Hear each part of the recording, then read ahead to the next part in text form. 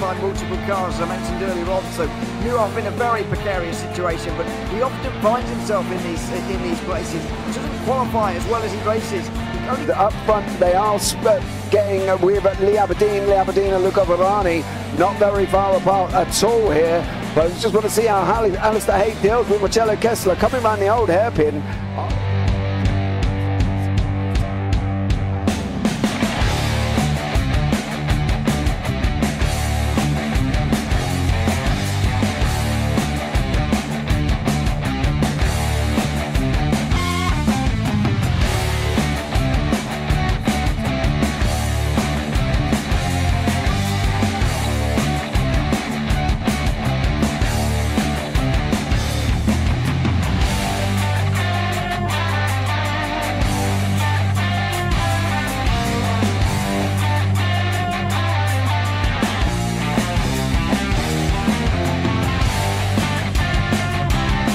I would say it's not the best decision they've ever made, just not having done that under the safety car, really. Yeah, they're taking their pit stop strategies from Ferrari lately or something. What's going on? In turn one, just too much gas on them, too much feet on the loud pedal, and unfortunately he's dropped him all the way down the order. But Philip Hammer is out in front by an 8.91 seconds.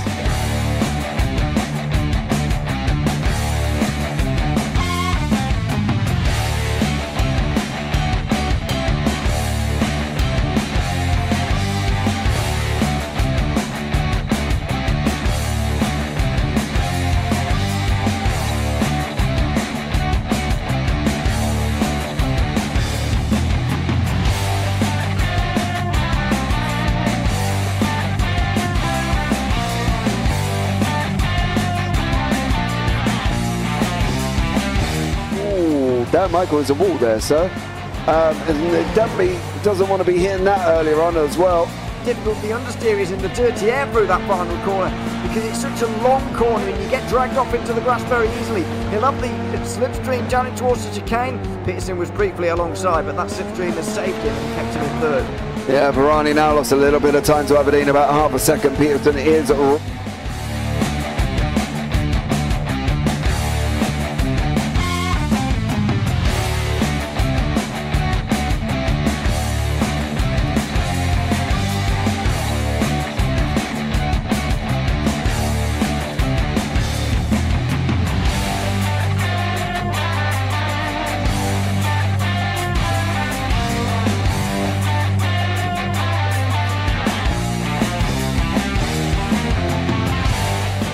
Pike's pushed Morton forward up ahead. He's got out of line. Is now Pike going to have a go at Werrell? Don't push him off. He's in the championship fight. Jack Werrell chasing down Carl Jacklin. Further down, Rob Williams and Chris Barnes. Sensational run outside line now though for the heavy braking zone. Around the outside goes the Audi R8. Look how much Miller's come back into play. Exactly. Miller's still such up. He's left on second and change. All of a sudden, Miller's back in play.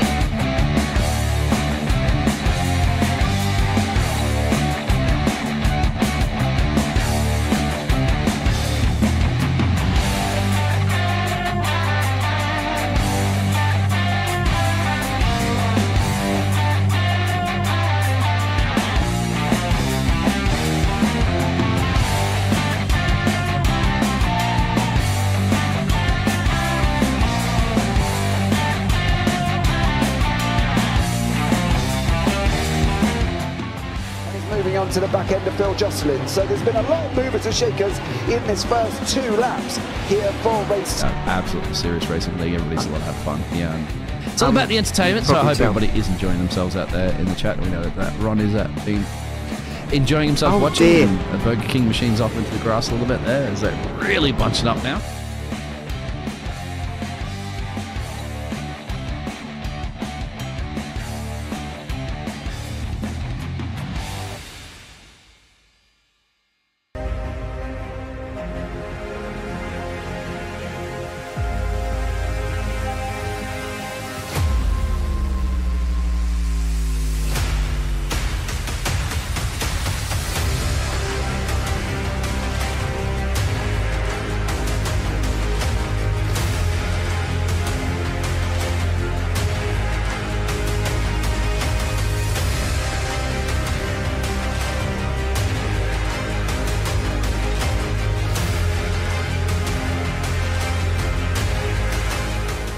Does he have it? Medeiros is going to get it. They're going to toss it. They haven't got it. He's on the outside line though, going into the fastest corner on the circuit. Surely this can't work. Dominic Ligner has got a sensational run outside line now though for the heavy braking zone. Around the outside goes the Audi R8. Look how much Miller's caught back into play. Exactly. Miller's still such chopper. He's not on second and change. All of a sudden, Miller's back in play. Can Barry do it? Big Barry's going to do it. Big Barry.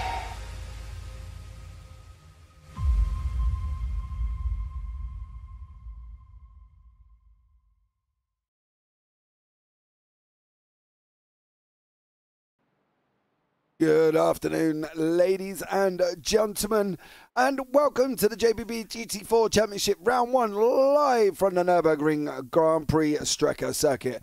I am Jace Parker, going to be joined in the booth by Craig Jones, who's going to be with alongside me. This was run obviously last night, guys, but due to me having a flood in my house right at go live time, unfortunately we couldn't broadcast it live at that moment, but we are going to do it back here today for you. So we have got 25 cars on this circuit ready to battle it out here in the most fabulous circuit ever at the Nurburgring Grand Prix with the Vito chicane. Going to be causing issues, I'm sure. But let's bring Craig into the booth with me now. Craig, welcome in. Hello, James. How are you? I'm fine, mate. How are you? I'm really, really good. I've managed just to not say it in that special way that you like. I wasn't going to give you the satisfaction today. You almost did, though, didn't you? You almost come in and were like, hello, James. I thought about it and then backed out last second. So, yeah. Oh, you big wuss. Right, guys, we are into qualifying. It is open qualifying. Heads of cars are on the circuit. If you're wondering, on the left-hand side, we've got Pro and AMS battling it out. You can see there the pros are in the green, the AMS are in the orange. We've got a 15-minute sprint race to run through first, and then a 45-minute with a top 15 reverse grid. We have no idea who won these races last night. We unfortunately cannot do replays though, as it will not work correctly on a replay file. But overall, it should be a really good race. Last season, in the AMS, it was Tristan Engelstadt who took the victory over Robert Stotton and Rob Williams. Tristan's not here. Robert Stotton's not here, but Rob Williams is here. So Rob will be down in the AMS once more. In the pros, Stein Veman, Kim-Andre Bjorklund and Mikey Pollard were your top three. And again, Stein and Mikey are not here this season, but Kim-Andre Bjorklund is. We've got a full contingency of Norwegian individuals, as you can see on the left-hand side there. Is Norway kind of the rest of the world this season? Certainly is, isn't it? Look at that. That's a. I don't think I've ever seen that in a listing before. That's spectacular. Yeah, with all of these guys, of course, battling it out, I'm sure it's going to be absolutely amazing. They are in various teams as well, of course. We've got Sim Racing Norway, Polly. And I hate this. Kim-Andre Bjorklund, you absolute rascal. They've given their teams some wonderful Norwegian names, and I can't necessarily pronounce them completely properly. Sim Racing Norway, Polyokemi, which is going to consist of Gordon Haig and Kim-Andre Bjorklund. Racing Norway, Big Og Motorbloggen, which is Simon Modiklev and Tobias Holman. Sim Racing Norway, Alkenstarat Siljord, which is Vigard Olsen Leah and Per Havard Havstad. And then Sim Racing Norway, Hellstad Services, which is just Torbjorn Melee here, the only one on his own. So there we go. Really looking forward to this one. Greg, what do you think is going to happen here with these GT4s? Well, it's GT4 racing, isn't it? So I guess anything can happen. But, you know, we've got 25 cars on the track. It is GT4s. It's I would say quite a good track for these cars as well. So, you know, nothing really goes too wrong in terms of car choices when you come to this track. And it being the layout, I think it should offer some interesting battles throughout the field. Yeah, I think it will be as well. It's going to be an interesting, very interesting fight with some of these guys. I want to see how this all turns out and whether or not these guys will be able to battle away with each other. You know, the Norwegian contingency in with Jordan Malcolm, who's from Australia. We've got the returning Ewan Bramer here. Gordon Haig has been promoted to pros after the media day last week, where they were assessed on pace. Miles Owens in the pros as well. Torbjörn Melle is down in the AMS with Vigard Olsen, Leah, Rob Williams, Dan Lewis, Chris Evans, Stefan Mellis, Ovind Anderson, and Pierre Havstad. And Stuart Pearson and Richard Jones are also down that way as well. As we're coming into the last 4 minutes of qualifying, Kim Andre Bjortler leading the way with Ewan Bramer and Jordan Malcolm. Malcolm in the McLaren, one of two McLarens. Very Porsche-dominated field, Mr. Jones. It is a very Porsche-dominated field, but personally, I haven't driven many of the Porsche, what they have to offer on the iRacing service, but I do know that they are extremely popular. So I'm not really surprised to see that many on the track, really, because yeah, I do hear it's a really good fun car to drive and sort of manipulate to your driving style. So yeah, it's yeah, good to see a range of cars out there, but yeah, definitely a Porsche dominated field, that's for sure. Yeah, it definitely is again here. Obviously we've got a new rule book in place, an extensive rule book written by our very own Steve Burns, who's made it compulsory across all of the JPB leagues. It is a 16-page document of rules. Apparently 5 lines wasn't enough and people felt that they were too open to interpretation. However, I figured my rule book was fine with 5 lines there as well. I feel it was more than adequate enough to make up for it. So, but there we go. It is what it is, and it's going to be a very interesting season, I'm sure, as the stewards are also in effect as well. Craig, stewarding kicking in this year. Yes, it does bring a whole new element to the racing. So, you know, if you've got a fairly, let's say, your version of a rule book, which is a bit vague and a bit kind of be sensible, don't do anything stupid. That's sort of the clean version of your rule book, isn't it? Yes. So yeah, so introducing some rules, you know, that's really good to see. Doesn't always mean that the drivers are going to follow the rules, though. Obviously, as we know, when the flag goes down and you're racing, emotions get in the way, decision making can be quite poor, a lot can happen on a track and cause those let's say emotional reactions to appear. So hopefully we won't see any of that. Hopefully we won't need to use those stewards, and if everyone just stays calm, follows the rules, we should see some epic racing. Yeah, if they should stay calm, of course. Now they will separate point system for the feature here, and the heat one, it will be 25 for the win, and then 22, 19, 17, and then it goes down in 1, 16, 15, 14, 13, 12, all the way down to the bottom. In the feature, it's 50, then 44, then 40, then 37, 36, 35, 34, and all the way down. They are independent scoring systems, so the pros will score the same as the AMs. So they will be on the basically you get the same points. If you win as an AM, if you win as a pro, you get the same points, and that's one of the things that they will be having here this season as well. So as you can see on the left hand side, the pros have got the green lines underneath them. The AMs have got the orange lines underneath them. Okay, so please bear with us on that one as we go into the last minute of qualifying. Sven Demmel, another new one onto the service. I watched Sven the other day, actually, come to think about it, driving a Mustang. Very quick driver, and it's going to be very interesting to everybody, I think, this season, with the fact that the quality of the field has increased, which generally brings greater racing, doesn't it? The more experienced drivers that we get. Yeah, it certainly does. When you have fields that have got mixed ability, let's say, you know, it works in some ways. Generally got your faster guys at the front, you've got your slower guys behind, and the slower guys can use the faster guys to sort of gain that experience, get that speed, and get a little bit quicker, and that's pretty you know, it's good to see. Let's say it that way. You know, but when you've got a field of drivers where they're all the same kind of experience and all the same speed, it really does. You can tell the difference, and the quality of the racing that you see is absolutely epic. So yeah, hopefully that's what we are about to witness firsthand. Yeah, hopefully we will. The grid is coming up now, so let's bring you up the grid for race number 1. Sven Demmel will be on pole position with Kim-Andre Bjorklund in 2nd. Jordan Malcolm in 3rd with V1 Bremer 4th. Then Simon Modikliev in 5th. Tor Anders Bevan in 6th with Gordon Haig in 7th. Anders Liliorde in 8th. Alexander Scarrett in 9th. Tobias Holman 10th. Kjell Larsen in 11th. And Magnus Droid is the first of the AMs down in 12th.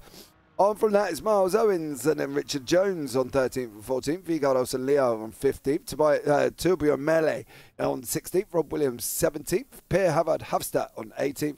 Alejandro Caridi on 19th. Jesus Amandari on 20th. Dan Lewis 21st. Stephen Mellors 22nd. Chris Evans 23rd.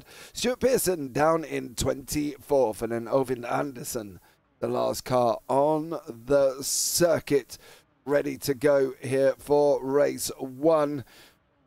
If you had to pick somebody, Craig, without knowing the result, who's your winner? I'll be honest, I'm too scared to actually pronounce any of those names, if I'm honest with you. And to be honest, I haven't really been following the series, have I? So I think it would be unfair for me to pick a guess at this point. Well, it is race 1, Craig. You know what I mean? It's round 1. So now's your chance, really, isn't it?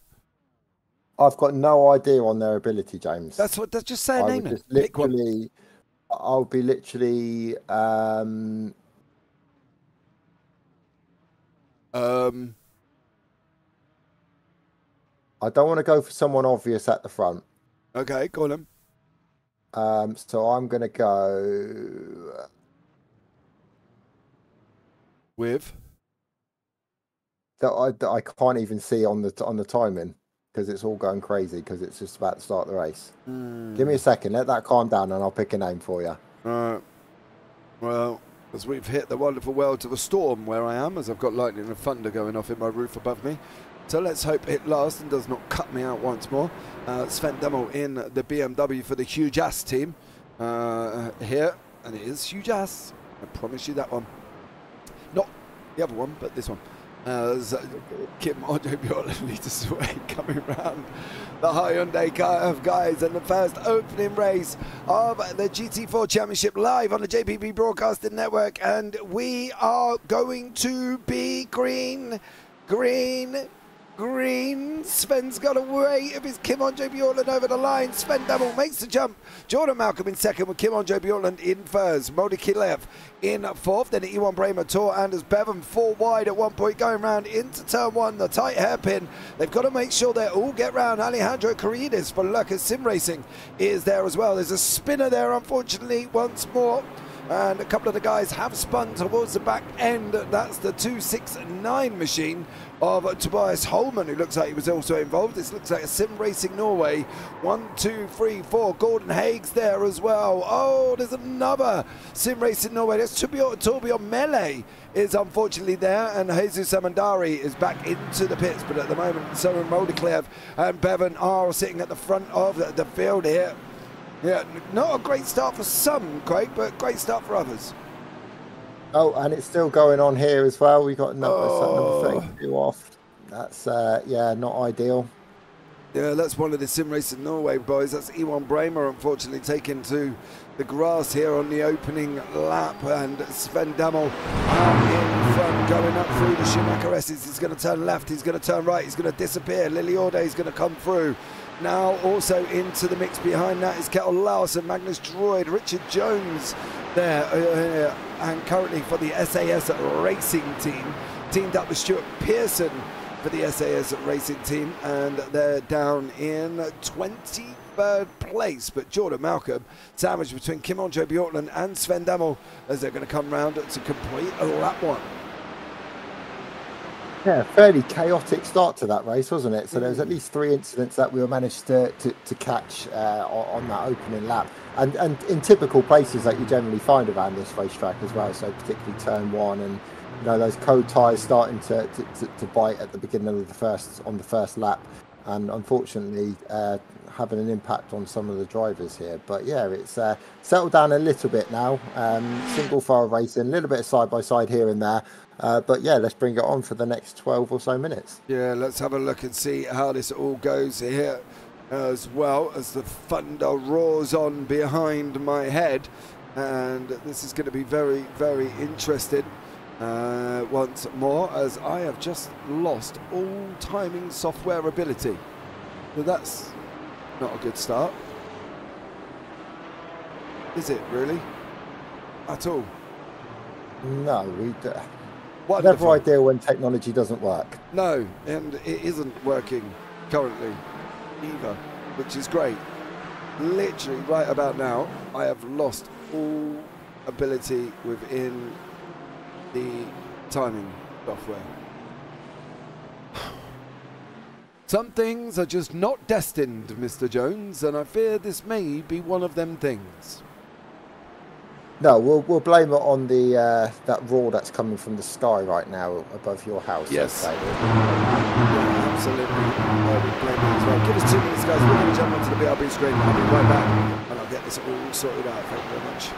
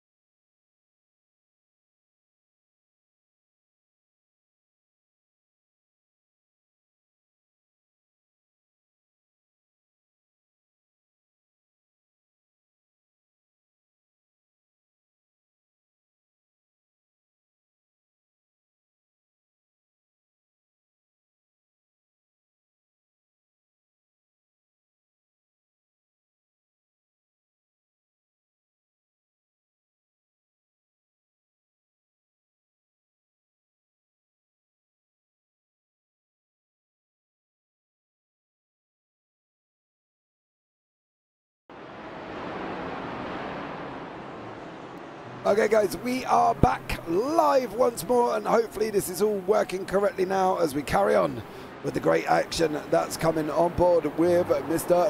Rob Williams doing the business here at the moment. It's been a bit of a shaky start for some though, Craig, and it's been a little bit rocky for others. Yes, it's race one. That's what you're kind of going to expect, I guess. You know, pro tyres on the first couple of laps. Race one, trying to settle the nerves, see where everyone is, match what's going on track. It's you know, it's to be expected, but overall not too bad. Only a few casualties from the incidents that we saw on the opening couple of laps. Yeah, Sven Double still leading the way here. We'll give that timing tower a minute to start kicking in and settling itself down. It is on a replay file, and as I say, I do have lightning above me as Magnus Droid goes round. Currently in 15th place, he's just dropped down to now, and Jordan Malcolm in the purple 19 McLaren, only 2 in the field here with Jordan Malcolm, and Ovid Anderson is at the other McLaren. Not a very popular car considering it's a very Porsche dominated field, Craig. Have you ever driven a GT4? I think I have driven a GT4. I can't even remember which one it was. I think my result teammates were looking at entering a car into a particular event a few years ago, but I couldn't tell you which car it was. But to be honest, I was just looking at the cars. You know, they look fantastic, they sound fantastic, and in theory they should race fantastic as well. So you know, who knows? You might see me out on track on a Wednesday night sometime soon. I might have a crack at it. Well, that would be Craig Jones in the AMS. Gordon Haig, water leak again. No, mate, I've just got thunder and lightning, and it all went kaput for me. As you can see here, Sven Double out in front at the moment with 10 minutes to go of race one. He's coming in a BMW. He joined late on, and he looks like he's absolutely dominating over Kim Andre Bjorkman with Tor Anders Bevan with Jordan Malcolm sitting in 4th place, looking strong this season. He messaged me saying, James, I can make it, and I said, okay buddy, and he signed up ready to go. Hopefully he'll be here every single season because he's a very strong GT4 driver to bring this to what can only be as a Norwegian versus rest of the world field. Certainly is. They're trying to conquer the world and conquer sim racing here, but it's great to see, and that's what's so brilliant about, you know, what we do in Leeds and this style of racing. You know, you've got people from literally all over the world taking part. You know, I've got friends that I've met through sim racing from all parts of the world. It's fantastic. It really does bring the world together. So yeah, why not have a field that's dominated by one particular country? You know, as long as the racing's good and it's quality, clean racing, who really cares? So yeah, really good to see. I fully agree with you now as we're coming into the Vidal chicane at the front here with Sven Demmel. He's gone through, and out the other side, Kim Andre Bjorkman, Tor Anders Berven and Jordan Malcolm battling in there. Anders Liliode, Alexander Scarrett, Miles Owens in that number 74 machine, sitting there in 7th place currently. Some great action all the way through. In the classes at the moment, it is Richard Jones leading the AMS there for the SAS Racing in 10th place in his BMW. Then Tobias Holman will be behind him. He is in that Porsche in the pros, and then Vigard Olsen Leah is the next one in line for the AMS at the moment. Gordon Haig. Gordon was so nice to me over Christmas, Craig. He's offered something for me when I go out there with my family in December. He's offered me a place to stay. I don't even have to buy a hotel. Nice.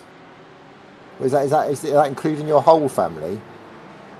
I haven't told him about how many I've got. I was going to. That was my next point. Yeah, I haven't told him how many I've got though, Craig. That's the thing. You know what I mean? Right. Okay. I can't tell him I've got 7 of us, otherwise he won't let me.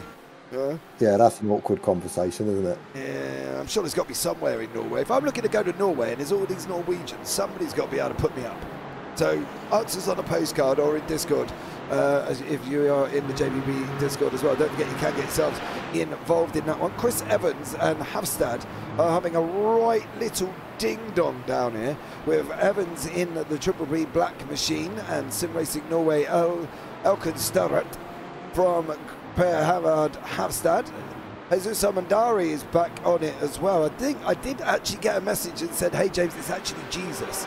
it's not Jesus. So we'll keep an eye on that one. I'm sure he will message me after this. But Chris Evans taking that inside line, doing a stellar job at the moment, up through the Schumacher S's, still managing to hold on once more, still battling away quite nicely here as Evans goes around the outside. Some great driving from him. Rob Williams, his teammate up the road in that Porsche. He's trying to track down a Magnus Droid. He's driving around all on his own, but Jordan Malcolm is not letting Tor Anders Bevan get away here currently. He's managing to hold on to him, managing to sit in that 4th place, and it's Sven Demmel, Bjorklund, Bevan, Malcolm and Liliode as we go into the last 6 minutes. Some fantastic racing here. These battles are definitely not over. I was wondering if we're going to see an opportunity there for a dive up the inside. Turn 1 does tend to tempt that. You've got to be a little bit careful on that inside line though, because it kind of dips out a little bit and you can round the car and cause all sorts of mayhem behind. But it didn't happen on that occasion. So yeah, good, clean, sensible driving going on. And that's what we like to see in a JPB league, isn't it? Yeah, definitely. You've got to try and remotely keep it clean as we're looking at Jordan Malcolm just about to try and go up the inside of Tor Anders Bevan. Not managing it this time. Through turn 6 and 7 they go. Then they've got the run down into Goodyear Kerr at the bottom of the 90-degree literal right-hander. Jamie there says, I was surprised to see an event going on at this time of day. Yeah, that's because my water leak yesterday, unfortunately, literally hit live, and then my son came in and was like, Dad, I've got water coming through my light bulb. And I was like, uh-oh. And then, this is history. There was just, unfortunately, a bit of leak going on. Kettle Larson with Miles Owens chasing down in the Porsche and the Mercedes. Kettle in the Mercedes. And then we've got Simon Moldiclev in the Aston Martin. Gets it all a little bit squirrely as well. But he's doing a great job there in the car going forward. 5 minutes remaining. We've got 2:02 lap times. Probably going to have about 3 laps, Mr. Jones. Yeah, 3 laps sounds about sensible. So, you know, drivers are going to stop getting into the zone of this race going, you know, I need to make these moves. I need to decide what my plan of action is going to be to try and gain those extra 2 places.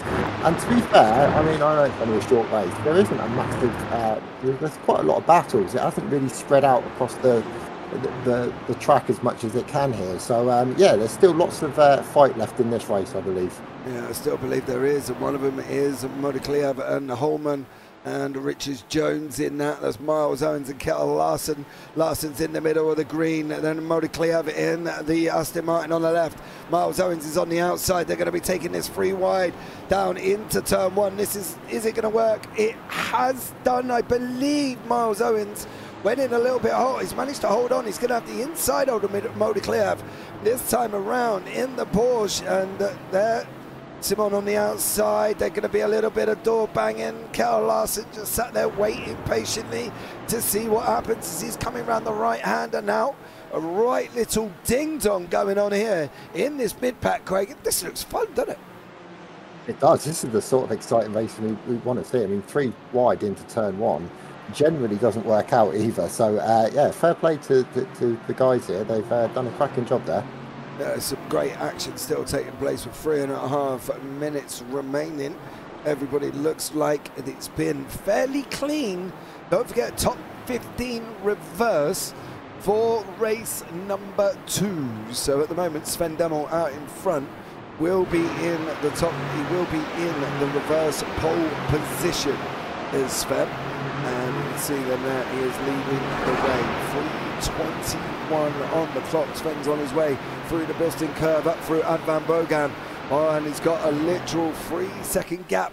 You can see in the background, Tor Anders Bevan with Alexander Scarrett and Anders Liliorde in the fight here. Then we've got the second battle of Miles Owens, Kettle Larson and Moldiclev there again. Then we go down to the arms. Richard Jones in the BMW leading the way with Vigard Olsen and Leah behind him. Magnus Troy behind that, and Rob Williams in the Triple P Racing white there, represented by the fact he's got a white car, leading away from Hashtag for the Triple P Racing black of Chris Evans. Alejandro Carini, another new one into the series with Stuart Pearson, again from SAS. Dan Lewis at the back from the Triple P Racing black, and then Jesus Armandari from the Lurchus Sim Racing bringing up the rear. But it is going to be Sven Demmel. There's going to be one more lap here before we go on to the last lap. Craig, you never told me who you thought was going to win. Well, I always generally go who is in starts in third. I believe that was Malcolm, wasn't it? Yeah. But I want to change. I don't know. I don't think it's going to happen, is it? Well, you're a I bit, normally you're say a bit late third now, place aren't is you? a good bet. I am a bit late, yes. He can't go. That's like me saying Sven Demmel's going to win because he's 2.6 seconds out in front. If you had asked me a little bit earlier before the timing tower went a bit crazy, I would have given you a better answer than that. But yeah. Yeah, the timing tower did have a bit of an issue, shall we say, and unfortunately it did cause us a little bit of problems at the beginning, but that is due to the fact, as we say, this race was run last night. We are watching it back here for the very first time. I do not know who won. I have no idea what the situation is. All I can tell you is Sven Demmel is going to go round here and probably take the victory in race one. He's done an absolute stellar job in that BMW, has Sven, and it's looking like he's fairly dominant here, Craig, once more. Great fight from Sven. Great action all the way through. He looks really comfortable out there in first place, doesn't he? He's got a little bit of a gap behind him and a little bit more gap after that. Really, it's only when you get to P5 we're starting to see that sort of close battling and a little bit of a train starting to form. But yeah, it's has been good racing. Like I said, normal opening lap dramas that we always tend to see in racing, particularly at this track. But yeah, this guy here that we are seeing has driven a fantastic controlled race and is comfortably going to win this one. Yeah, I do believe you're probably right there. Sven Demmel is going to come over the line. He is going to be taking the victory. He managed to get one more lap in, though, just when I thought it was all done. He's managed to get the final lap in here. So let's have a look and see what's going on with Alexander Scarra and Anders Lilliorde. As Lilliorde is in the Team Viking 4 liveried machine Porsche, and then Scarra in the IGL Coatings and Sandai Traffis School liveried machine there. So great little battle going on here. We've also got Miles Owen still with Moldy Kleev and Kjell Larsen and Tobias Holman. Vigard Olsen Leah is bringing it up in the arms at the moment. Looks like we've lost Richard Jones, which could be a reason why. And we have lost Richard Jones altogether. And Kjell Larsen battling it out in ninth on that run through the left-hander of turn 6, coming through to 7. He hasn't got long to make this move here, Craig. Is he going to be able to get it over the next half a lap? No, I mean, if he is going to make a move, it's possibly quite difficult with remaining laps. Personally, you know, you might have a little bit going into the final couple of bends with the chicane. But yeah, he's running out of time. If he's going to make a move, he's got to make a move now. Kjell Larsen, Molly Kleev and Miles Owens. Owens on a big old defence. These four pros together. Lilliorde's in the front with Scarra and Bervin. And Jordan Malcolm all on his own, but at the moment Miles Owens still managing to hold on. He hasn't got many corners to go before he goes through now, in through the Ravenhole, through the Bilston, up through the Van Bogan. He's got one more chicane, the Vido chicane. No problems for Sven Demmel. He's going to come through and take the victory in the opening round, the opening race of the round 1. Sven Demmel gets that win with Kim Andre Bjorklund in second, and Jordan Malcolm is going to come over the line in third. Bevan in fourth, Scarra, and then Lilliorde. Did Miles Owens manage to hang on? He did. So Molly Kleev, hang on, he did. He's got the run down into the line. It is going to be Miles Owens. It is going to be Molly Kleev, Larsen, and Holman as they can battle it out further down. Magnus Droid comes over the line once more. And Rob Williams is going to be here in 13th place as he comes over the line. Not a bad start considering the opening round, right? You know, we've seen it before where sometimes it goes completely Pete Tong. But that wasn't too bad at all.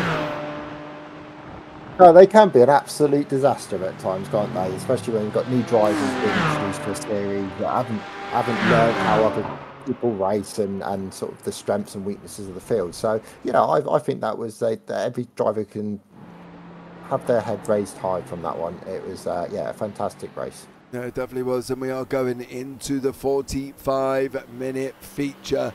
They have got 50% fuel. They will have to make a pit stop. They are not going to get to the end of the 45 minutes. When will they make a pit stop?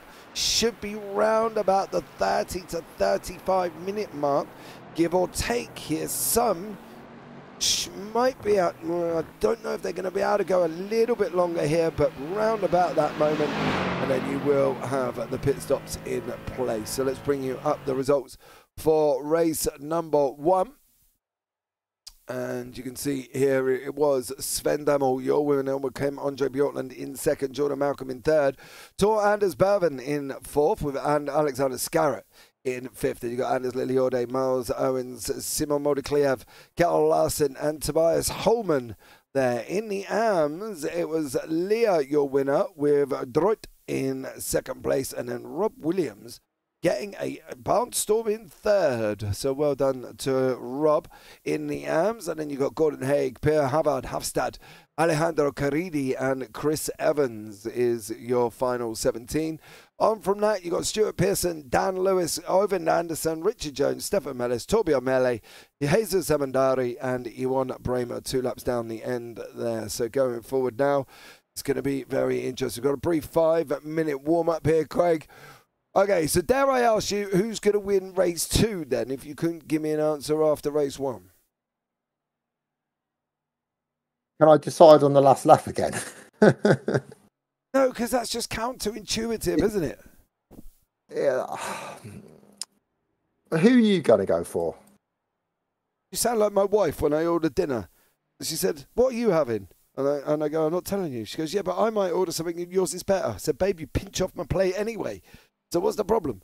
Yeah, you sound like my wife. Pick a car, Craig. Pick a car. Top 15 Reverso, don't forget. Do you want the results again, just so you can decide who was in 15th? Go on. All right.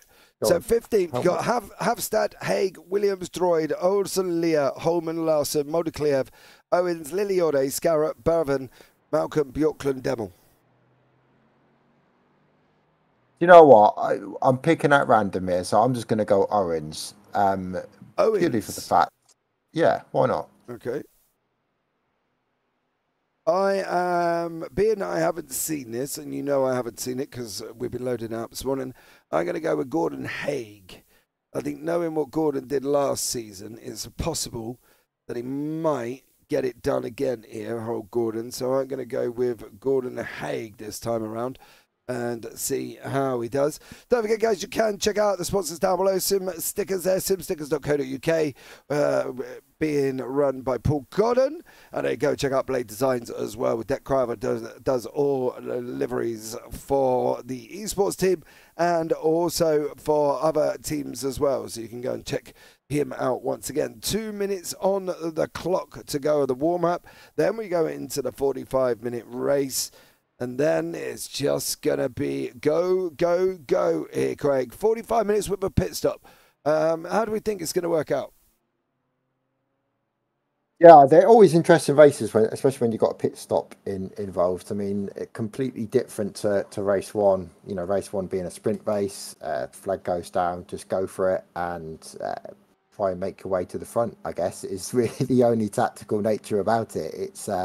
That's simply how it works. But, you know, race 2, very different. You know, strategy does come into it. When do you make a pit stop? You know, that might be dependent on what happens to you during the race and how that race is going. So, yeah, a lot more, maybe a tad more of a cautious nature in a slightly longer race. You don't have the options to try and make the moves as quickly as possible. You can kind of sit behind, look at the guy in front, maybe look at where the strengths and the weaknesses are and choose the right point to try and make a move. So, yeah, I think it's going to be interesting to see how this second race pans out.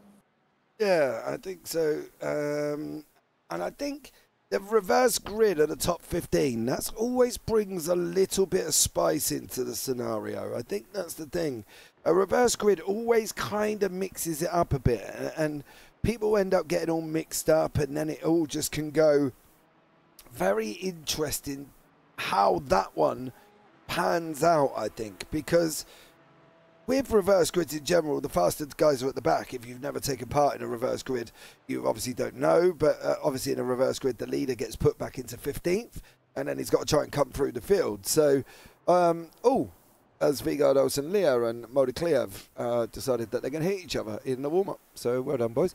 So it goes to the back, and then he's got to work his way to the front, which makes it very interesting of racing. Now, Craig, you've been involved in reverse grids before, haven't you? I have, yes, many a time. How did they work out for you? I love a reverse grid. Not so much when I end up on pole position, I must admit. That's not the nicest part of it. But you know, when I've got slower drives in front of me, I do enjoy the challenge of working my way through the field. It is good fun.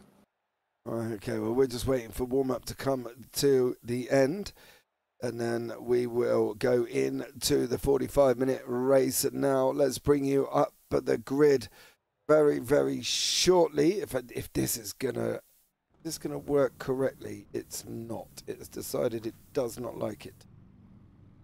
So, I'm gonna try and think here. What's going to be the best way to be able to do this as we go down into 15th place? The joys of coming off a replay file, unfortunately, but Sven Demel will be down in 15th. Then you will have Kim Andre Bjorklund, Jordan Malcolm, Ewan Bramer will be along that. Tor Anders Bevan, Gordon Haig, and who will be with Anders Liliorde, Alexander Scarrett, Tobias Holman, Cal Larson in the mix, Magnus Droid, Miles Owens, Richard Jones, and Vigard Olsen Leah will be near the front. And then you've got Rob Williams, Per Havard Hastad, and Alexander Carini further back. But it's going to be part of the Hastad battle on the front row. We'll have to give it a minute to settle down here before we can get this all up and going for you. With Gordon Haig sitting alongside Hafstad, Droid and Williams. Let's see, now that is corrected. Can I get the grid? I cannot. So that is wonderful. Will it do it this way? No. Unfortunately not on that one. But we've got 43 minutes on the clock. These guys are running round now. Last couple of corners, then the 45-minute feature will be underway, and we will be green, with Hafstad on pole, with Haig sitting in second place, Williams in third, Droid in fourth, as we're coming down into turn one. I've been told to watch out for something very interesting from Mr. Williams, so that's what we're going to look out for here as well. So let's get this race underway. 43 minutes on the clock, and it's going to be green before we get going, and it is. Hastad's broken away with Gordon Haig in second place, Williams in third, with Magnus Droid in fourth. As these guys run down, it is a pro-am fight there, and Williams does settle into fourth place at the moment. Tobias Holman and Vigard Olsen there, Kettle Larson and Modi Claire behind him. Oh, there's another off there. That's a BMW, I believe. That looks like Tor Anders Bevan. Williams is still running, loses 4 places before we've even started, but at the moment, not a bad start. Kim Andre Bjorklund's been off the side of the circuit as well, unfortunately for Kim Andre there, Craig, but all in all, everybody else fairly clean. Yeah, much cleaner start than what we saw in race 1. I think that one incident we did see. Magnus Droid going off left, yeah. Magnus Droid and the Mercedes just completely going off there, unfortunately for him. Again, his first opening few laps are a little bit more excited than they need to be. They need to settle in. They've got 45 minutes. It's not a sprint race, Craig. It's 45 minutes. It's a long old time. Absolutely, and you know, like I said, you've got to be a little bit more cautious. It takes a more calculated risk when it's a much longer race that we're seeing on this one. But it's easier saying that than when you sat behind the wheel of the race car, because you know you've got a car in front of you, you see an opportunity, you just tend to go for it. So that was very late on the brakes there. It just about worked out for everyone. A few people losing a few places there from people checking up. And that's not what we want to see. No, that's Mr. Williams. That's 2 incidents in a row. I think the only terminology we could probably call him is Miley Cyrus, and he came in like a wrecking ball. Unfortunately for Mr. Williams, that's 2 in a row now, so I'm sure the stewards might have something to have a look at there, with Miles Owens sitting in a 4th place behind him. Gordon Haig has kind of broken away at the front. He's in the Porsche this year, was in the McLaren last year. Stellar drive in the McLaren. Tobias Holman in the Porsche, Williams in the Porsche, and Miles Owens there. Then we break the Porsche matriarchy with Modi Kliev in the Aston Martin and Kettle Larson in the Mercedes, and Liliode back in the Porsche, and Hafstad in the Aston Martin as well. There's a BMW, that is Sven Demmel. He is literally coming in like a complete and utter banshee, and doesn't make it through on Chris Evans from that Triple B Racing Black team. And poor old boy Sven Demmel's got the bit between his teeth here. That was a very committed move into turn one. I've got to say, that was coming from a long way back, but that is where you can have those opportunities to make a move. So yeah, he took it, and yeah, fair play to him. Yeah, he definitely does. Williams is being a bit of a cork in a bottle. Miles Owens running wheel to wheel with Modi Kliev. These guys go into front there. Is Williams going to go and make another one? Or is he going to get run around the outside? He's getting a bit swamped here. He's not really sure where to go. He pulls over. Fight, my man. Fight. Are you not entertained? No, I'm not. You've pulled over and got your belly tickled. And you've just allowed all them pros to go through there, Greg. I know it's pro-ams, but, you know, put up a little bit of a scrap, eh? But I suppose you could be thinking at this stage of the race, you know, you've got 40 minutes to go. You know, could you get behind a faster guy and, you know, gain some experience, gain a little bit of speed from the car in front from the draft. You know, it could be a good tactical move. You never know. Well, is it YouTube chat? He said he didn't make contact with either of them cars. You're lucky we don't have replay functions here, dear sir. Otherwise, we might have had a little bit of a look back just to see that. But I did like the Miley Cyrus reference. Came in like a wrecking ball, so a good job from you. Miles Owens hanging on once more for Modi Kliev and Kel Larson with Anders Liliode from the Team Vikings 4 team. Alexander Scarrett from the IGL Coatings, and then Williams in that Triple P Racing white. He's got Demmel trying to go one way. He's got Jordan Malcolm trying to go the other. Where would you go if you're stuck between this rock and a hard place about now? To the pub. Maybe, I don't know. To the pub? Yeah, I just wouldn't bother. Oh. All right, Mr. James. Oh, big dive. Big dive there for Modi Kliev. He's got it through over Kel Larson with Liliode and Alexander Scarrett here with Jordan Malcolm sitting down in 8th. Craig's off down the pub already. There just goes to show that Craig's driving ability is somewhat less than ours. It's got nothing to do with my driving ability. It's got more to do with my laziness, I suppose. Laziness? Yeah.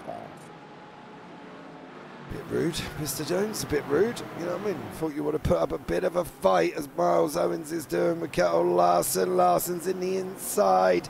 They're going to be knocking doors on the run round to the Goodyear kit. And now you can see Larson on the... we've got Larson on the left.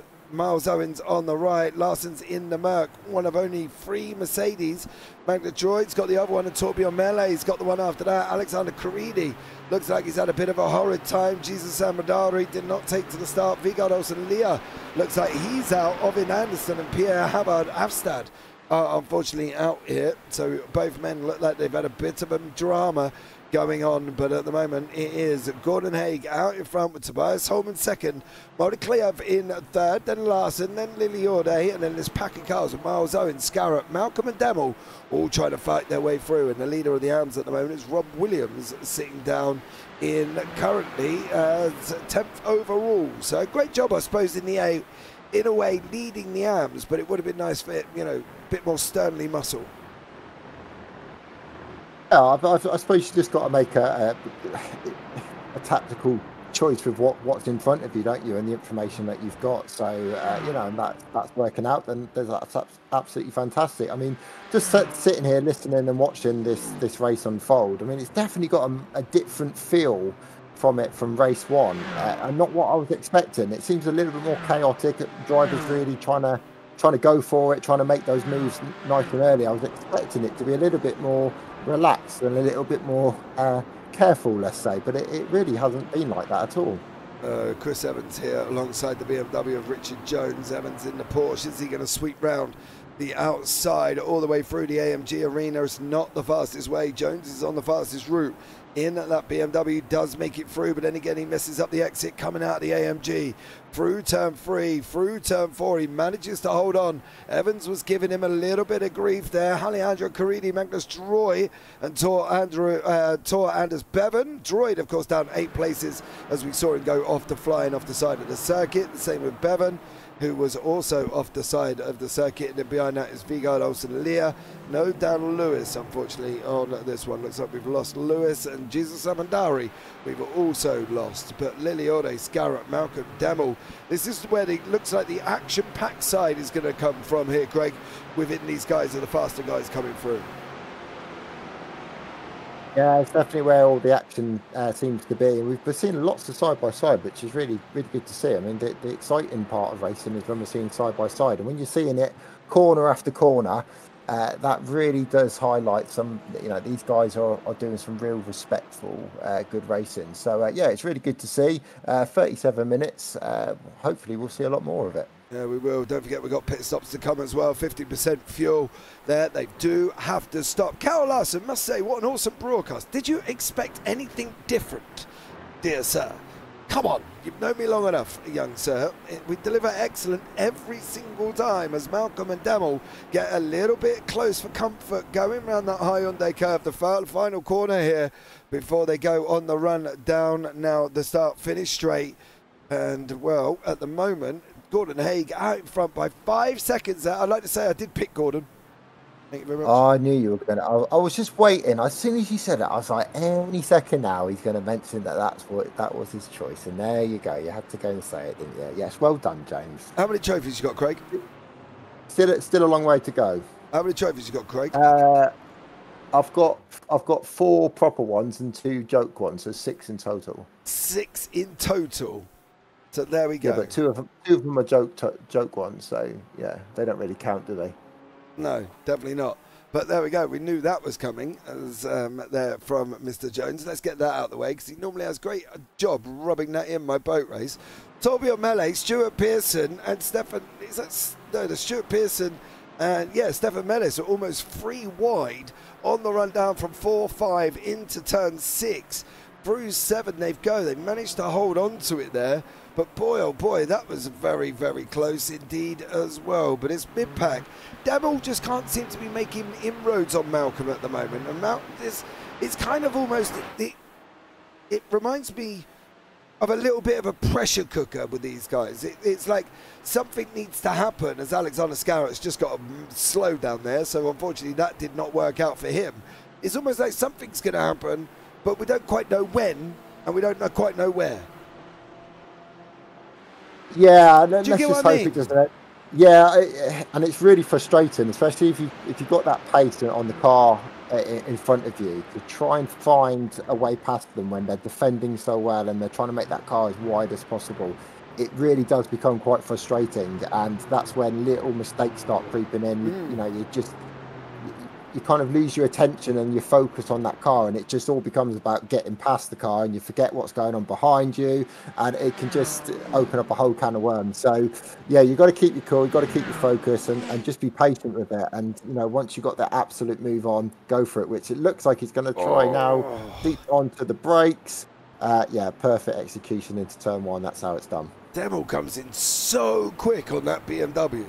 He is like an absolute banshee, isn't he? And just absolutely flies in and just does an incredible job of getting that car stopped. Jordan Malcolm with a little bit of a blink there, unfortunately. I'm sure he'll come back. He has on the Australian internet. He's got to run out and feed his kangaroo out the back before he can get it running faster. As Torbjörn Mele and Stuart Pearson for the SAS racing team going into the last 33 minutes here. Everybody else a little bit spread out from Alexander Scarrett, who's trying to get onto the back of the Miles Owens with E1 Bramer. And then we got Rob Williams driving around a little bit on his own with Richard Jones catching up, Kimon J. Bjortland trying to come back through the field. Chris Evans from the Triple P Black, and then the Torbjörn Mele and Stuart Pearson battle. But it's starting to get a little bit more settled, Craig. You know, that pressure cooker that we thought we were going to see is starting to calm down just a little bit. And as I say that, Tobias Holman and Moldy Clever right in front of each other. Yeah, I think you're going to have that kind of spring effect throughout the whole of this race. To be honest with you, especially when pit stops and stuff going to come in, that might bring the field a little bit closer. It might make them more spread out apart. But it's good racing. It's good, clean, fun racing. That's what we like to see. And there's still plenty of action going out on track. So yeah, it's 32 minutes left to go on the clock. There's still plenty more action to be coming our way. Yeah, I'm sure there is at the moment. At Boldeclare, you can see there with Tobias Holman in front. Kettle Larson trying to pull this group up. He's like a one-man machine trying to get this group pulled in to the guys in front. Holman there just hanging on. Boldeclare trying to go around the outside. They're both on the same team, mind you. The Sim Race Norway Billog Motorblogger team. Say that one when you're drunk, Mr. Jones. You're doing well. You're doing well. I'm very impressed. Whether it's right, I don't know. But I have no idea, to be honest. Probably not. You know what I mean? I'll probably. I'm sure Simon will probably message me after and be like, James, it's not mouldy clear. It's something else. Yes, these guys. Rule number one, I guess. They're really trying to push it at the moment, aren't they? Yeah, they want to try and go forward. The problem is they're losing time to the people behind. Oh no! Oh, that was, of course, unfortunately, Simon is off the side of the circuit. Oh, my dearie me, is not looking good in that Aston Martin. No. That is some serious grabbing there. He's all out of shape. Keep it to the inside. You're going to have to allow them to go around the outside or keep it somewhere. Surely you can't be still running that car at full pace. It even looks like the front end is just completely reared in. There it is. And that Aston Martin's still up and running here, Craig, to be honest. But it makes you wonder how this Tobias Holman is now in with Kettle Larson. Yeah, really unfortunate incident on that one. It just it looked like he lost the back end and was just nudged around a little bit maybe by his teammate. And that's what happened. The pack behind was closing in there. We're loving it. It was given the opportunity to get back into the race. But yeah, unfortunate to see that one because that could have ended up quite spicy. But talking of spicy, this is starting to get quite spicy here. So see a car quickly going into the pits there. But yeah, this train is definitely starting to heat up a little bit. It definitely is. It definitely is. You see Holman's on the inside, Larson's on the out, Liliorde's trying to get his nose in there, Jordan Malcolm's trying to have a go as well. Sven Demmel is the first one, and looks like he might actually be out as Sven as he's entered into the pit lane, and we haven't seen him come back out the other side just as of yet. But Boldeclare is trying to come back through the field with a very battered car as he's still overtaking the cars in front. Must be the cars. Must just be cosmetic damage. It looks a lot worse than it actually is to drive. Yeah, I don't. No, maybe not. I wouldn't want to be involved with that. Quite often, it's that you find the car will turn perfectly fine in one direction, but it won't turn in the other direction. So maybe that's a little bit of a problem that he's having. So do you reckon it's the fact that it will only go one way properly, and then it won't go the other way? Perhaps, yeah. It does look like that front left wheel is facing outwards a bit, doesn't it? Yeah. But it's hard to tell whether it's just where the bumper's crushed in. But it was quite an impact, so there's bound to be some sort of steering or suspension damage to that car. I'd be very surprised if there isn't. Yeah, I think you could be right here, mate. I've got to be honest. I think that there could be some issue within that car. I'm not entirely sure whether or not he would have been able to survive that one without any damage, of course. But let's get back into these action as these guys continue to fight it out now. Even Bramer is there. He's trying to track down Kim Andre Bjorkland. Alexander Scarrett is going to come around the corner with like a Banshee cars behind him. Rob Williams is in there. Richard Jones, Boldeclare's on his way back through. Liliorde as well. There's nowhere for Jones to go. He can't break it. They're side by side on that run up into the Vito. It is the left, it is the right. Williams hard on the brakes. Comes across the nose of Alexander Scarrett. Cuts his nose off. Two people into the pits. The pit stops are happening now. So we did say they've lasted about 17 to 18 minutes there, Craig. A little bit earlier than I thought they were going to be. Yeah, and you know, I suppose it can change, and you know, people's thoughts on when they're going to do it might have changed. But yeah, it's some really, really fascinating racing. I was just looking as they're going up into that chicane there. I mean, that part of the track really does tend to bring cars together, and you can really get a run, and then you're just suddenly on the brakes into that chicane, and it's where do you go? What do you do? Do you go for the move? Do you not go for the move? Very difficult to make a move into that final chicane. Yeah, Ewan Bramer, Magnus Droid scrapping it out side by side, going through the AMG arena. If you come over any more, young sir, you probably might get linked to Ewan Bramer, and that's going to shoot you across his nose. You might want to give him a little bit more room.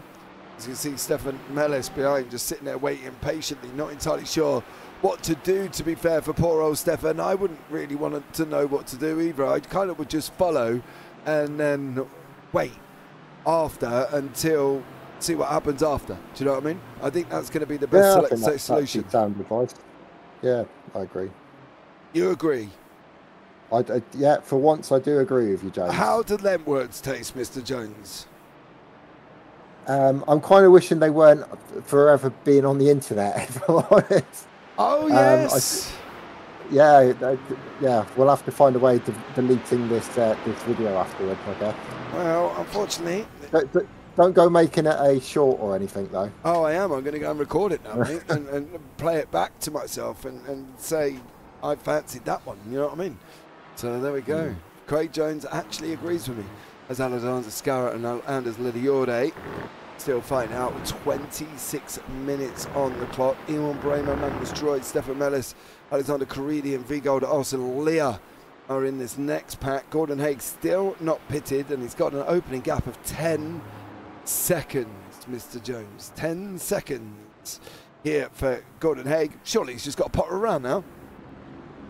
He's got an easy, well, it's afternoon now, but an easy evening now, hasn't he? Let's say, just keep it nice and straight, focus. Make sure you're not doing anything daft to try and push it or extend it anymore. But I mean, with the battles behind, you might find that gap's going to extend naturally anyway. So yeah, in a really strong position for the end of this race. Yeah, you can see Tobias Holman there, not really getting onto the front end of Kettle Larson's, not really making any inroad. So these guys continue. Then Jordan Malcolm with Miles Owens. They're continually to fight it out in the mid-pack. So this could be an interesting situation. And I think one that could just keep going all the way through. Liliode and Scarrett, as they're continuing to fight out. This is the Team Vikings 4 team, Liliode, and then we've got the IGL coatings of Alexander Scarrett behind them. So two cars that really have got a little bit more battles on their hands. Ewan Bramer looks like he's the first one to appear in the top 10, Craig.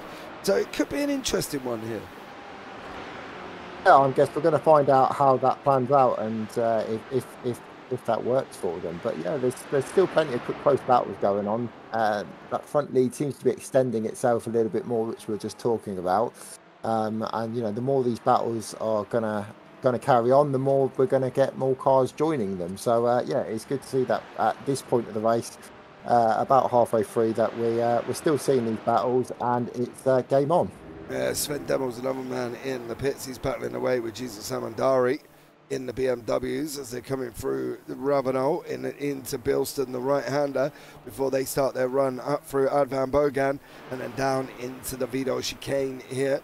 At what has been a very interesting evening of racing, I must say, with these guys. I was always wondering how it was going to be, and we always have a little bit of a sweat on for the first round, don't we? Just generally because of the fact that you're never quite sure when you're putting 25 cars, some have never driven together, how it's quite going to turn out.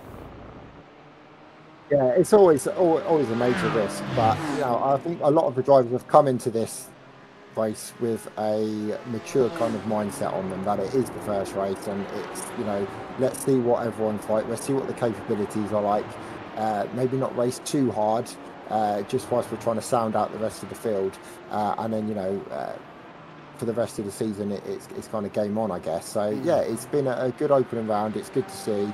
It's really encouraging to see for the rest of the season. Yeah, I do fully agree, and I think it's going to be very, very interesting. Don't forget, if you want to get yourselves involved, you can join the JPB Discord and come and drive along and have a good old time with us on the GT4s. We've got Clios, we've got NASCARs, we've got Endurances coming up. We've got a little bit of everything happening here as well. It's going to be a very busy time across the JPB YouTube channel. Don't forget, later on today here, we are opening up with the Radical Race Series there for Road Atlanta, and then we've got the Triple Bypass Xfinity Round 12 from Wilkesboro.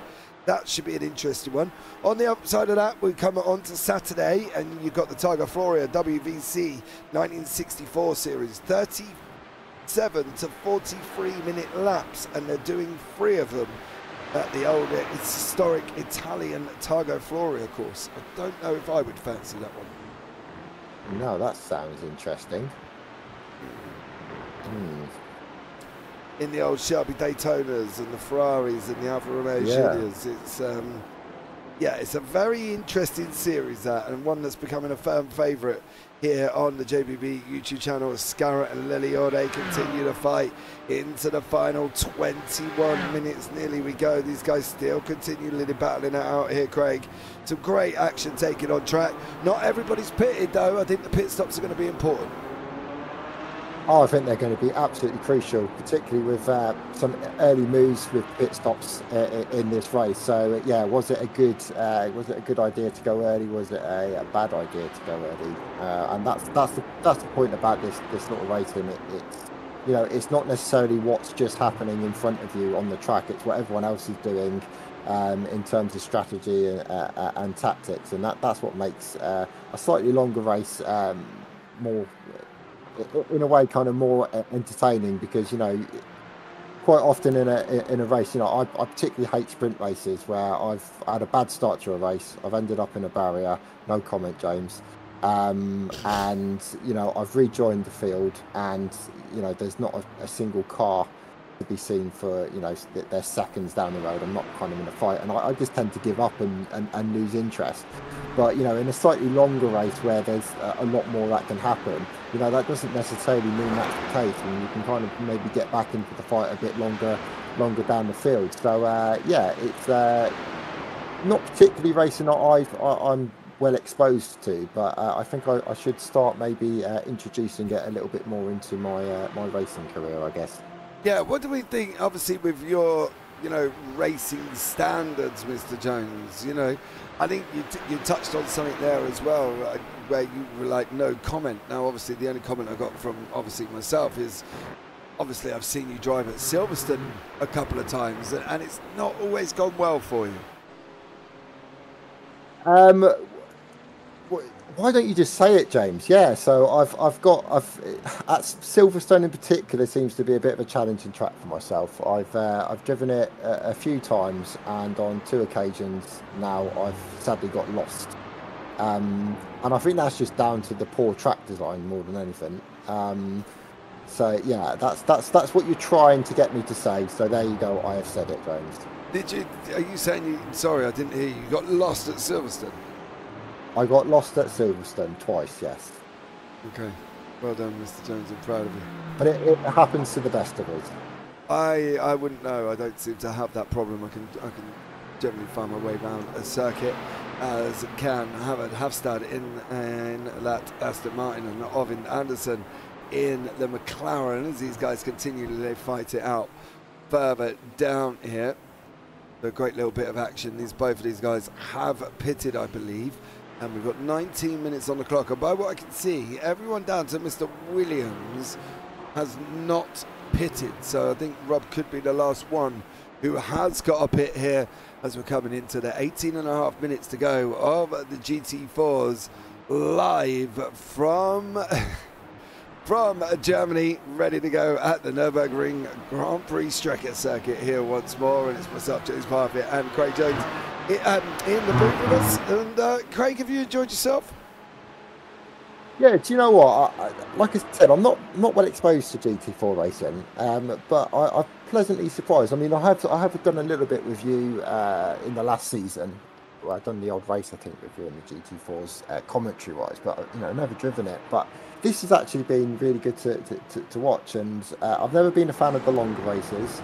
But yeah, I'm definitely sat here wondering. I might give this a go. I might actually get in one of the cars, take the car out, and see how it feels. Are you gonna compare your pace to some of these though? Because you've got to realistically be right. No, I don't think, for me personally, I can really say anything about pace or anything at the moment.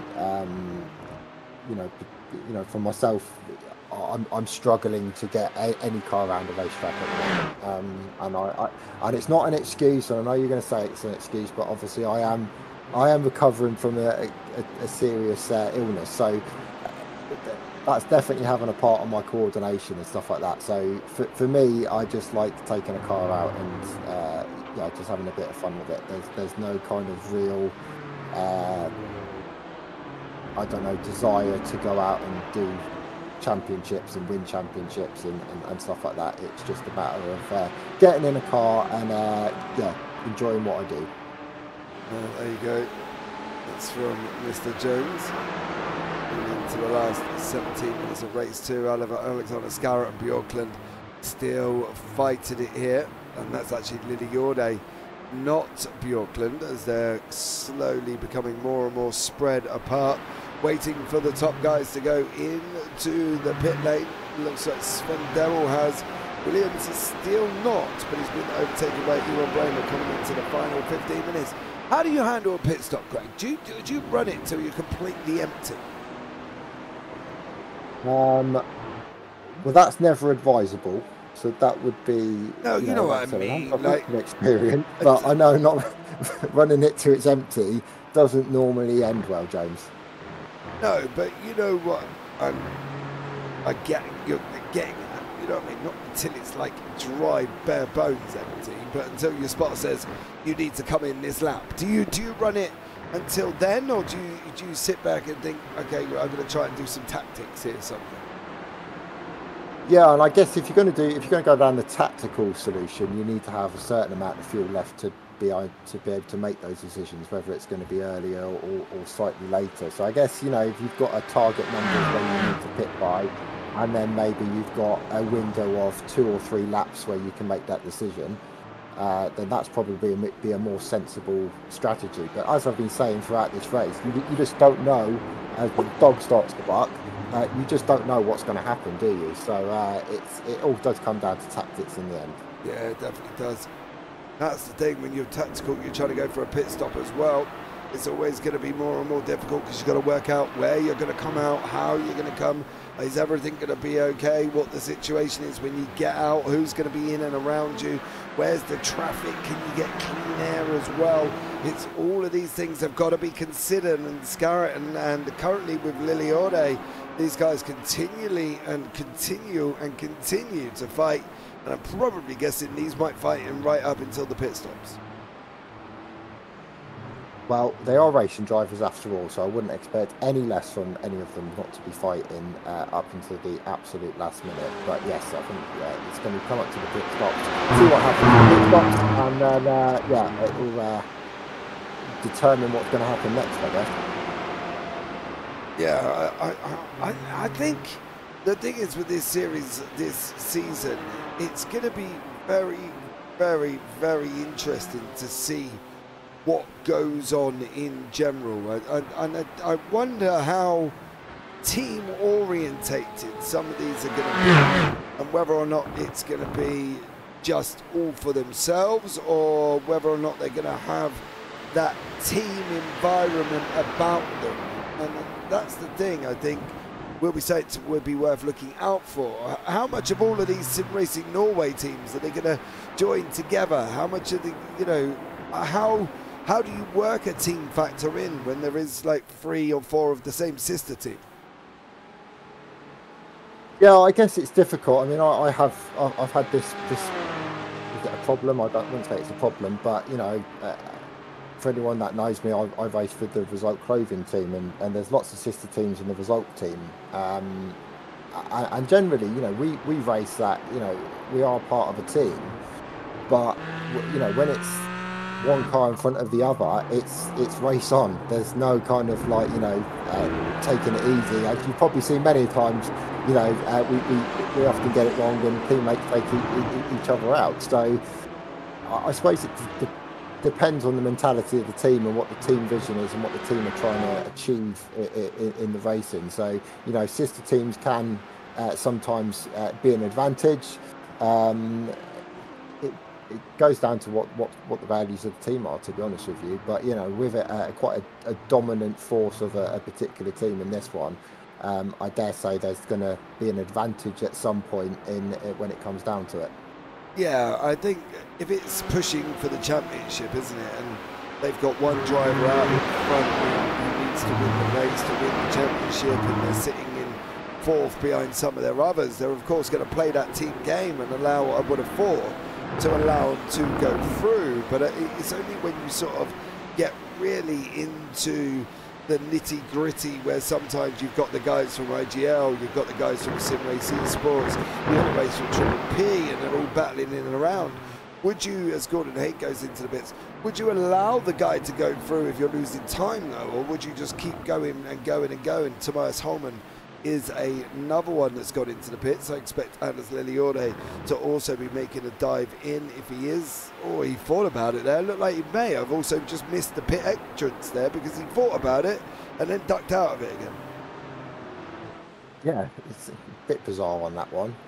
Yeah, I mean, going back to the team things, I mean, I've been in that position where I've been fighting for a championship and you're going up against another guy and they're blatantly getting help from their teammates. So, you know, I've literally saw it in a race where every single team member pulled over to the side of the track to let this guy that I was battling in the championship through just to gain those extra points. And I guess the question comes down to it is, you know, how do you want to win it?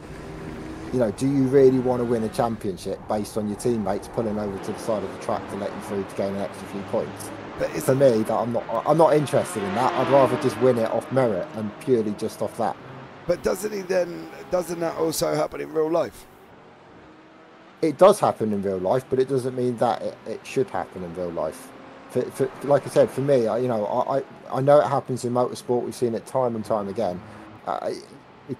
For me, there's just not a place in motorsport for it. It shouldn't be happening. Every car that's on that track should be racing each other, regardless of if they're teammates or not. Yeah, I do. I fully agree, and I think that's one of the things that's been brought in multiple times about how team players battle it out here. As Tor Anders Berven and Magnus Droid with Vigard Olsen Lead with Kim on JP Auckland in front.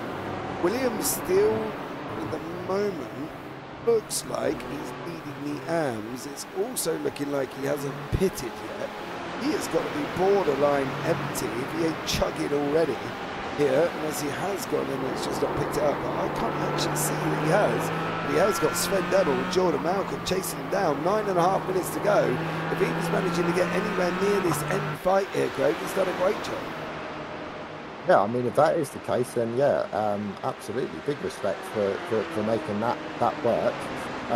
Let's just hope if he hasn't pitted that he hasn't left it too late and we get the scenario that you talked about before where you just run out and the car says enough, I'm not going any further in this race. Oh no, we've just got to pit. Yeah, there he goes. Like we knew it was going to happen. Yeah, Williams does go and pit there. So makes it into the pit lane, does Robert Williams, and comes out. I don't think he's going to come out in front of Magnus Droid. He has got 40 seconds to this man, so Magnus is coming off the run up through the Bilston curve, in through the Oban Bogan here before he goes down into the Vido. Williams has stopped in his pit block. Actually, he's not. He's still on the way in.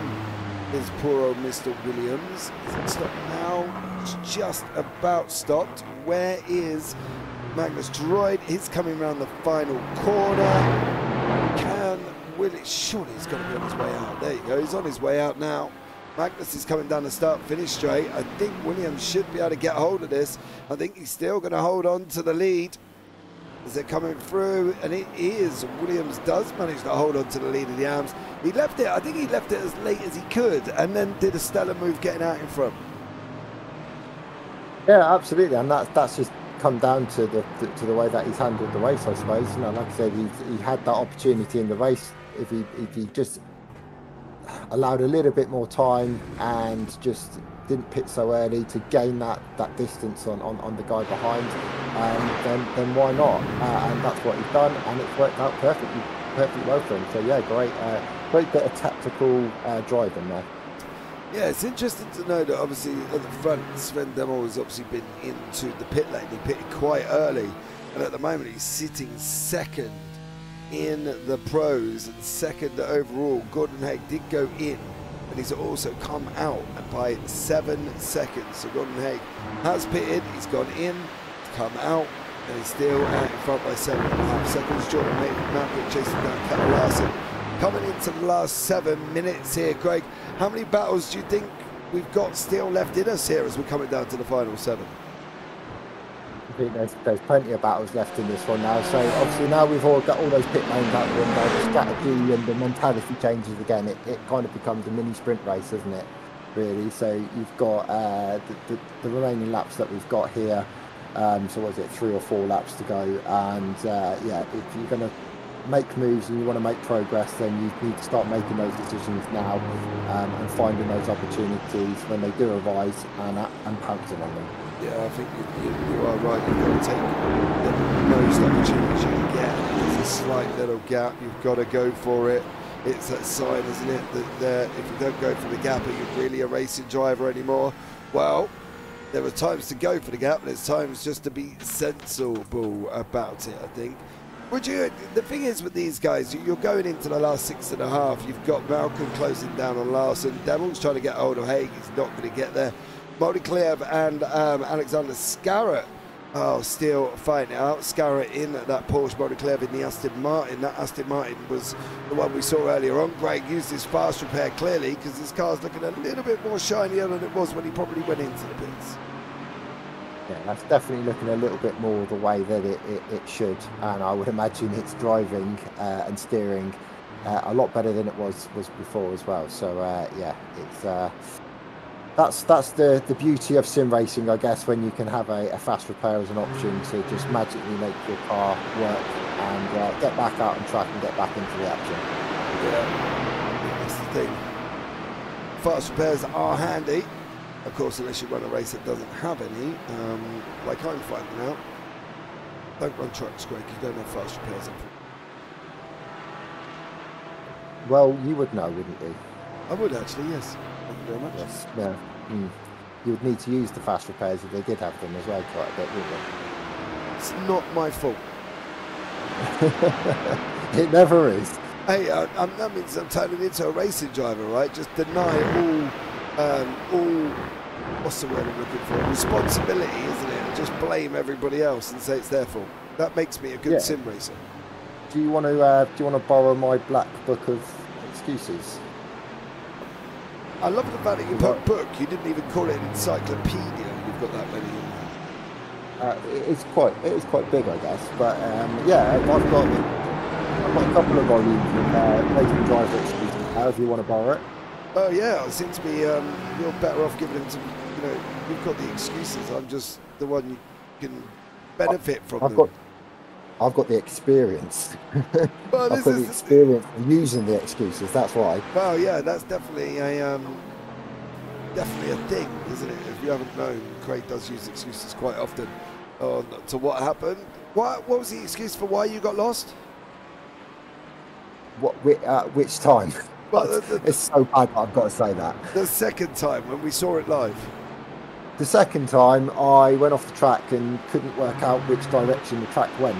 So I went back on the track thinking I was going the right way until I saw a car coming the wrong way and one of my teammates shouted at me saying, "Craig, you're going the wrong way."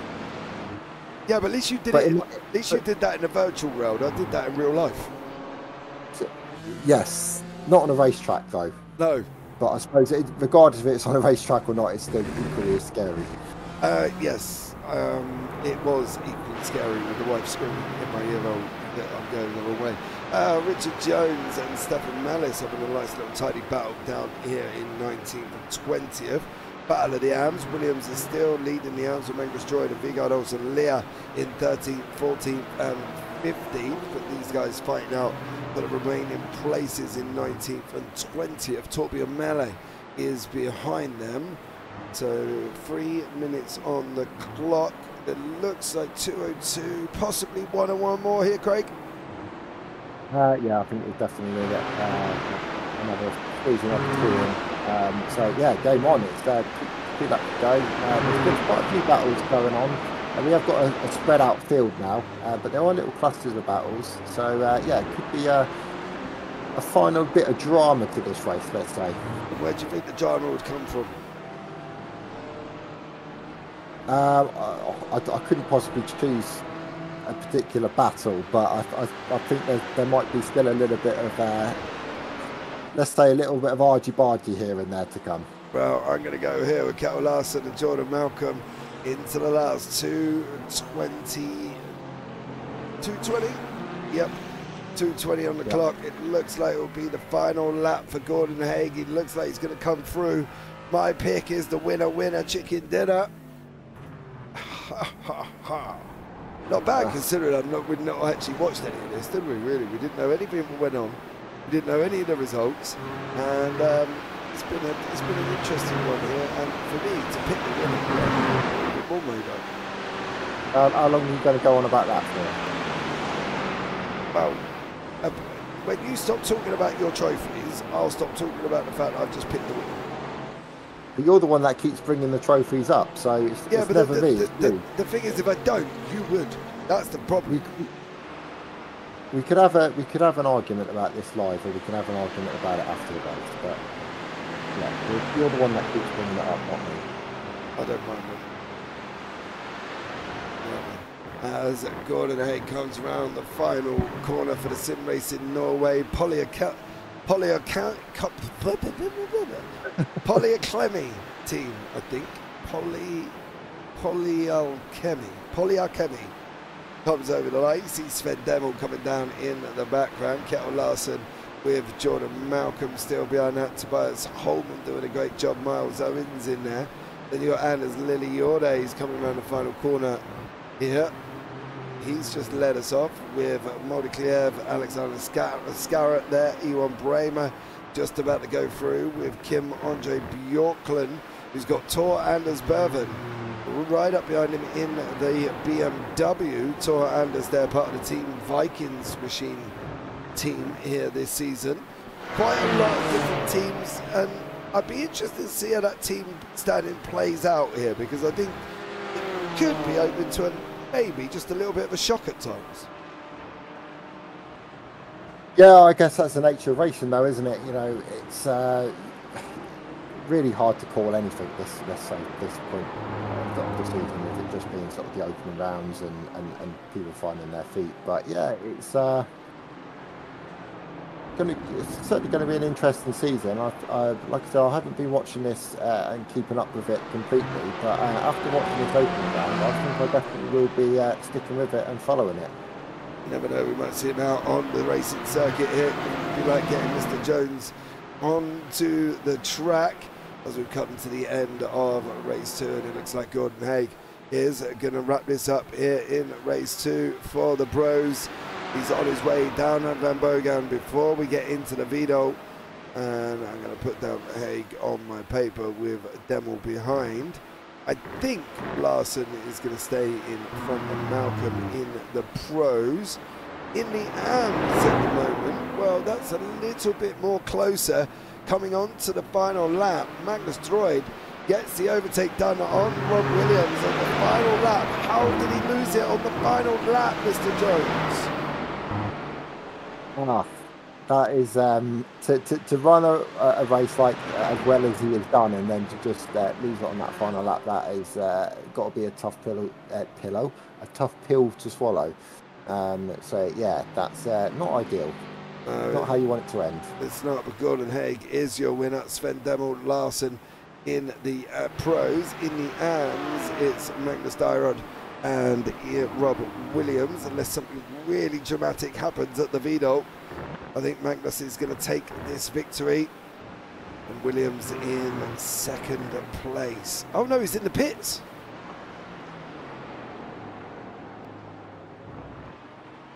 Huh? Oh, that's an odd decision. But then again, is it a decision he had to make in the hope of staying in? Well, he has finished, so technically he got third here because Olsen Leah. But then again, if that's a penalty for a drive-through, would that not get put on to the end? Yeah. I don't know on that one. That's odd. But then again, Jesus Amandari's in. So there we go. Madison Hafstad fighting down to the line. It is going to be Hafstad there. Mellis doesn't end up taking it behind, unfortunately. Dan Lewis still out on the race circuit. Dan's first outing in the GT4. And then Ovid Anderson is in the final McLaren spot in 24th place as Anderson comes over the line there. So that's not been, to be fair to you, though, is it really, when you think about it? It's not been a bad opening race. Yeah, it calmed down a little bit in the middle, but overall, it's been pretty good. And I think if that's going to set a precedent for the season, could be a very interesting one. Yeah, I've got to fully agree with that one yet again. So that's 2 times in one night, James. I think it's been a great start to the season. It's yeah, I know it's difficult. It's you never thought you'd hear that moment, particularly twice in one night. But yeah, really good racing, really good to see. And I think these guys are going to really offer up a quality season of action ahead. Yeah, do we think, okay, here's a question, right? Knowing what we've got on there, do we think we're going to see a Norwegian take the victory? I think there's a strong possibility, yes. Oh, well, let's find out. But in race 2, it is Gordon Haig is your winners with Sven Demo, Kettle Larsen, and then Jordan Malcolm with Tobias Holman in 5th, Miles Owen in 6th, Anders Liliode in 7th, Simon Modikleev in 8th, and Alexander Scarrett in 9th, and then Iwan Bremer in 10th. Kim Andre Bjortland in 11th, with Tor Anders Berven in 12th. Magnus Dyrud takes the victory in the arms in 13th, with Vigard Olsen Leah in 14th, Alejandro Caridi in 15th, Stuart Pearson in 16th, Richard Jones in 17th. That would answer the penalty situation for Mr. Williams, because he's not in that top 3. Torbjörn Mele, Per Havard Hafstad, Rob Williams. So he did get a penalty that he did not get off, and then unfortunately he's ended up down in 20th. Stefan Mellis, Dan Lewis, Ovid Anderson, Jesus Amandari, and then Chris Evans, the last of the finishers there as well. Weird one for Williams. I'll have to try and find out what actually happened, but penalty at the end. Yeah, I mean, I'm guessing, is there an incident limit? Yes. What's the incident 17. limit? 17. So I suppose it's a long old race to go, and I know you can, particularly around this track, there's lots of places you can get silly little off tracks and bits and pieces like that. So yeah, unfortunate, because he led such a good race up until that point, and to lose it on that last lap and then end up with a penalty, yeah, very disappointing. Yeah, I think so. For him, he's going to be a bit upset. I don't doubt that one either. But that's going to bring this broadcast to an end. Thank you so much for joining us this afternoon for the GT4 replay from the JPB GT4 Championship Round 1 live from the Nurburgring pre-Strucker circuit as well. I've been James Parfitt. I've been alongside Craig Jones here for this one in the afternoon. As always, guys, take care. Have a great week. And you never know, we might see you on the track sometime. Good afternoon.